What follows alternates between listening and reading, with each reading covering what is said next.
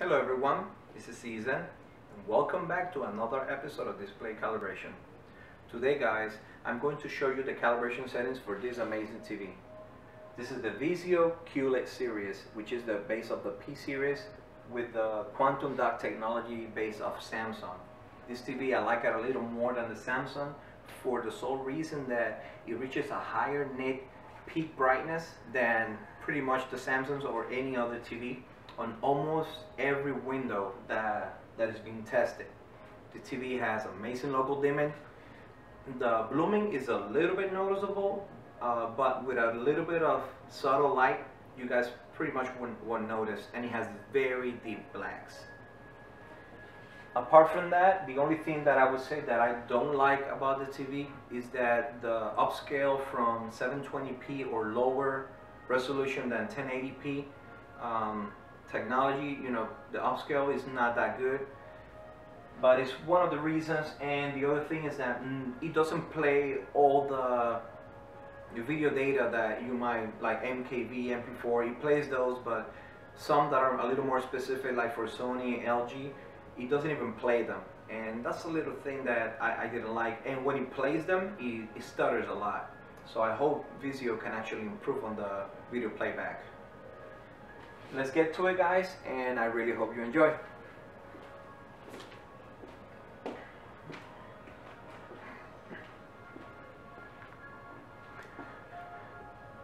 First guys, first thing you gotta do is go to picture mode.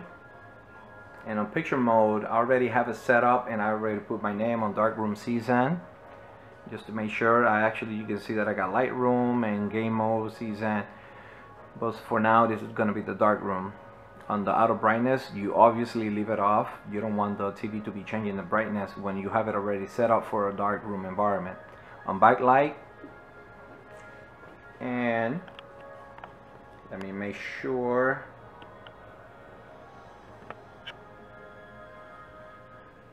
I'm gonna get closer to it guys, so you guys can notice.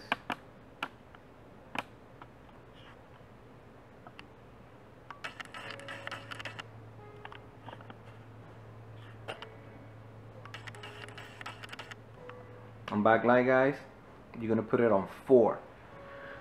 That reaches around 120 nits, a little bit lower than that, but even though the standard is 100 nits, this TV with 120 nits is just to off-put some of the, when I calibrated the TV, brightness lowered a little bit. On the brightness, you leave it at 50. On contrast, it starts at 50, and I put it at 48, but you could put it at 49, and it still grabs higher than the white standards. Color, leave it at 50. Tint 0. Sharpness starts at 20. I was gonna put it at 24, but then I really make sure about things, and double, triple, quadruple tested, and actually 18 or maybe 15 actually lowers the sharpness and actually makes gets rid of the haloing of the TV. On more picture, temperature, this is the one that is going to give you the best correct feature, which is going to be normal. If I change it for any other temperature, it's going to be, the other ones are going to be cool, computer, but the one that reaches the standard for white balance is actually normal. Excuse me. On black detail, you leave it at off. If you guys want to see more details or want to add like similar to dynamic contrast, you could do it here, black detail, and change it. But on this one, I already pin and lock the picture settings, so it's gonna be off for now. Full active array, I put it on medium. Why? Because on high active array, the contrast actually lowers instead of being higher. So medium gives the highest contrast ratio of the TV. Even low gives a better higher contrast ratio than high. On motion control, you just leave it off. because it's basically based off for media or video content like movies. Noise, leave it off, but if you guys want to, you can put it on low or whichever you guys decide to do. There's analog noise and digital noise. And game latency, obviously this is for video content, so leave it off. Film mode, you could either leave it on or off. It doesn't really affect the actually, sorry, film mode, leave it on because it is for video movie content or similar stuff. Color space is going to be on auto, so it's grade, so you don't have to worry about it. Gamma, put it at 2.4. Even though I can try and reach gamma at 2.4, it's harder. It usually stays around 2.2 or 2.3. Viewing angle, leave it off. If you put it on, it's gonna give a subpixel cross that is gonna affect the sight viewing. Just leave it off and concentrate on seeing the TV from the middle, from the center, up front. On color calibration, guys, on the color tuner, we're gonna go to red. On hue, put it at 5. On hue and green, put it at -6. Blue, 0. On saturation, I'm gonna put -10 on red. On green, -5. And on blue, -1. On brightness, 12. On red. On green, 3. On blue, 10.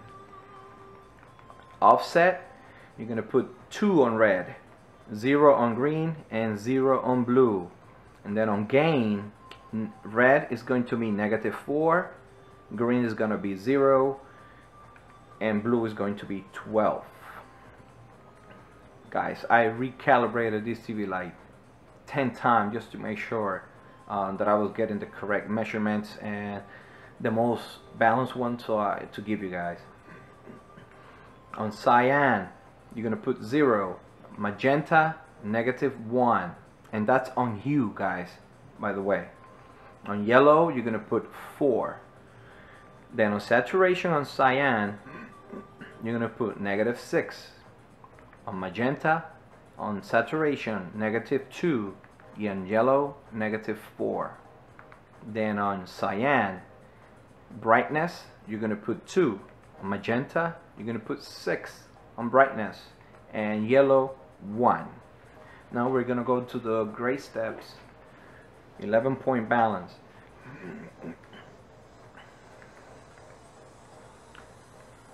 Let me see if it allows me.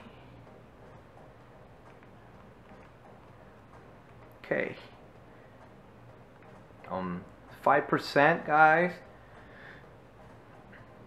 You're gonna put on red, you're gonna put 0, green 8, and blue -10.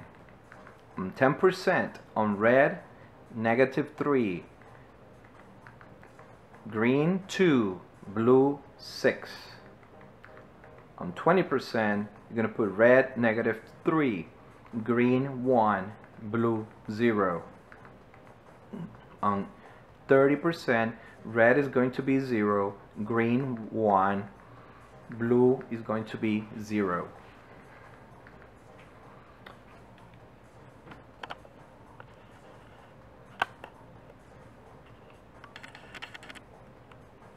Then at 40, you're going to put -7 on red, green 1, and blue 3.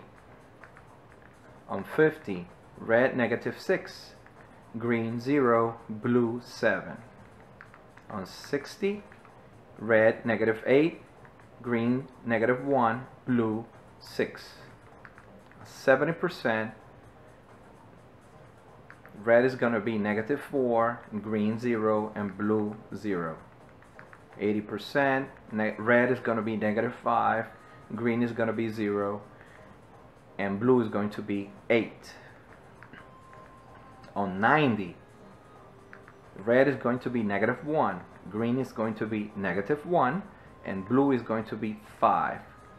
And then on 100%, red is going to be -6, green is going to be 0, and blue is going to be 7. Well guys,